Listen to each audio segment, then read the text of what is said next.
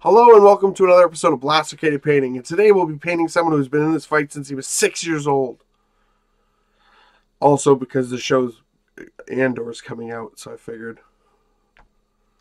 probably a good idea.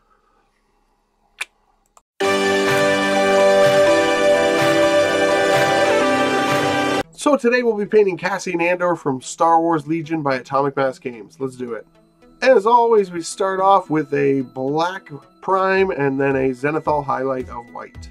Then we're going to take some Acerman blue, and this is going to go all over his coat. We're going to leave the trim and the weird armband thing. We'll keep those white for now.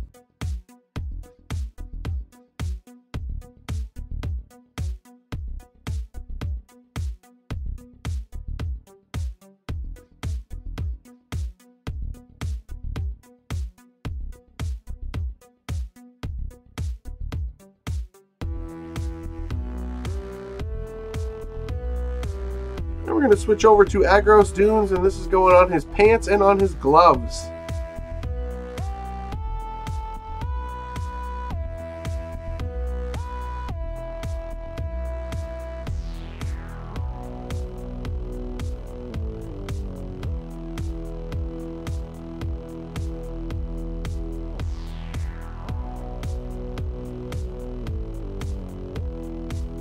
We're not going to be too worried about this pooling because he's like a covert operative, you know, he's been out in the field a lot. So if he's dirty and he looks a little worn, I'm not too worried about it. I actually kind of want him to look a little rough.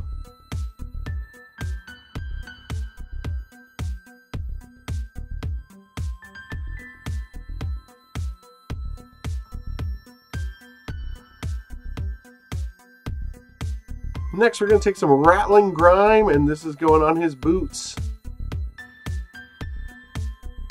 We're also going to put this on his belt and his backpack. So any of those straps hanging off him, and obviously the shoulder straps for the backpack and the backpack itself.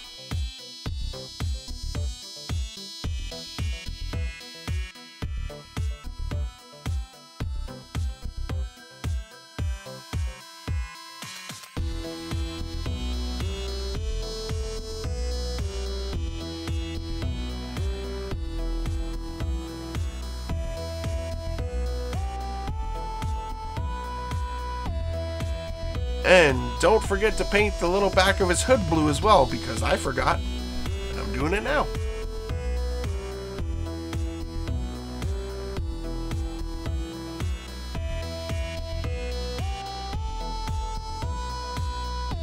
Then we're going to switch over to Iron Jaws Yellow, and this is going to go on the trim of the coat and the weird arm thing.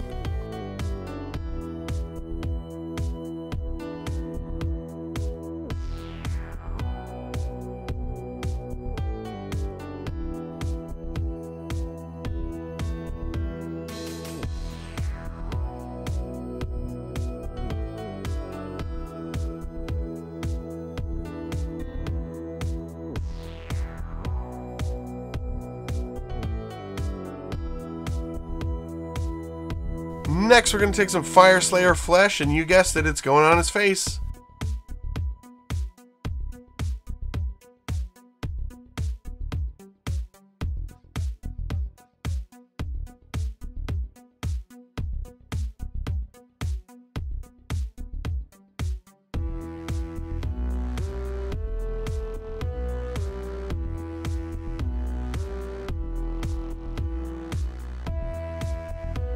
Then we're going to take some Nazdrag Yellow, and this is going to go on the frill of his coat, on his hoodie, on his little winter coat.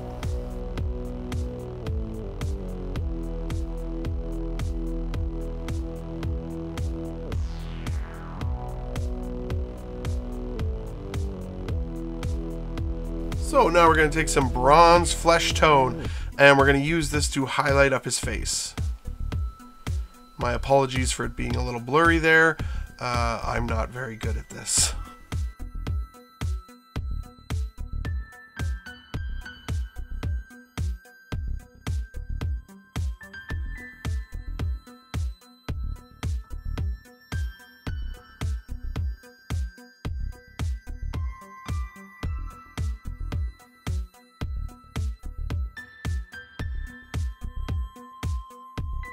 We're going to take a little bit of dead white, add that to the bronze flesh tone, and we're going to do a little bit more of a highlight on his face, just to bring it up some more.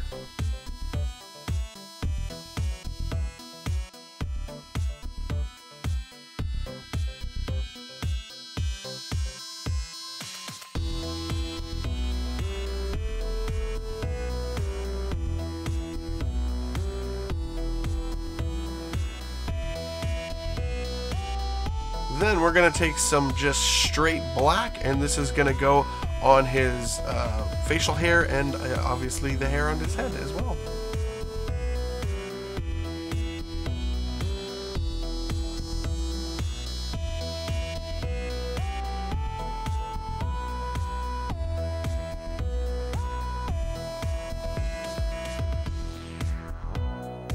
We're going to take some Grave Lord Gray, and this is going to go on all the parts that we've left white. So the gun, the belt buckle, those weird things on his belt, I don't know what they are. Also the button on his shoulder and the clasps on his jacket.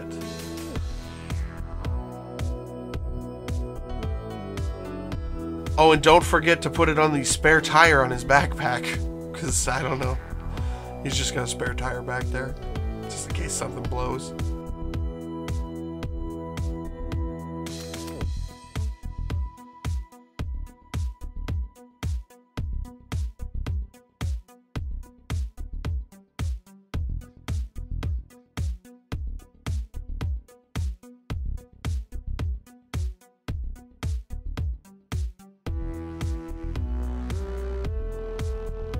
Next, we're going to take some Crusader skin. We're going to water this down quite a bit, so I would say 50-50 Crusader skin and water, and we're going to put this on the face to smooth out our highlights that we added.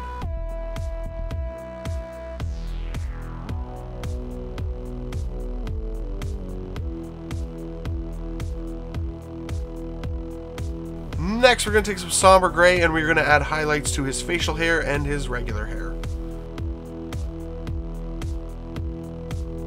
I don't know if you say regular hair. Do you say facial hair and his hair? His facial hair is hair too. It's very confusing. We're going to add highlights to his hair and facial hair. See, I should have said it like that.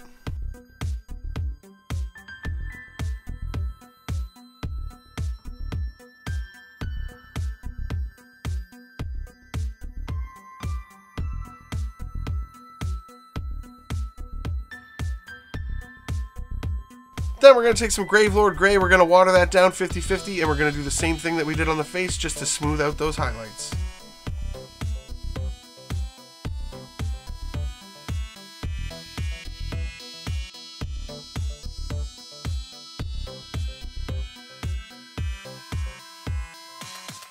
I will put a link in the description below to my Wookiee video where you can see how I did the base for this guy, and he is done.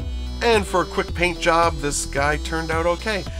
He looks weathered and dirty and like he's been out, you know, like he's been in this fight since he was 6 years old. Although his clothes are for an adult and not a 6-year-old. Let me know in the comments below if you guys are excited for the Andor show. I think it looks pretty good. I know there was some controversy over the guy holding a gun that didn't look Star Warsy enough in the trailer. Who cares? Either way, please like, share, subscribe, comment, all of the YouTube stuff, and I hope you guys have a great day. As always, the first thing I started off with, if